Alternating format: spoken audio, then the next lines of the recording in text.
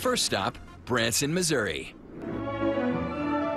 To really soak in the bright lights of Branson, take a horse-drawn buggy through the hilly area just west of town called Shepherd of the Hills and catch the dizzying trail of lights.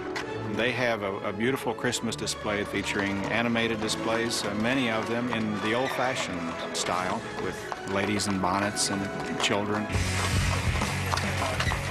Oh, look up ahead there. Winding 2.5 miles up the side of a mountain, it boasts millions of lights and over 120 animated displays, from Santa's workshop to a holiday penguin party. And the world's most blinding buggy ride ends with one of the most breathtaking Christmas vistas ever. It culminates in Tower, which is a tower about 200 feet above the terrain that people can go up in and enjoy the lights. It's really neat seeing the lights from up here.